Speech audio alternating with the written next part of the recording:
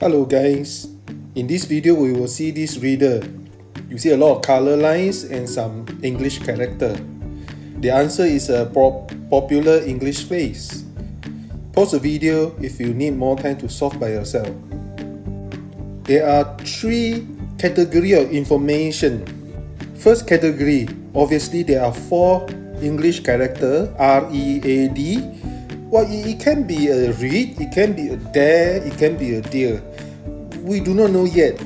We will see the other two information. Second category of information, we see some lines. It can be color lines or just line.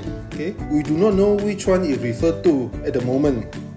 The third information is we saw the characters is somehow inside or in between the lines. Okay, it could be in between, it could be inside, contents and so on. Let's combine three information. By combining three information and related to English phrase, the answer is obvious. Read between the line is the answer of this riddle.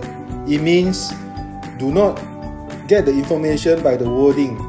You have to interpret the hidden meaning behind the wording given to you.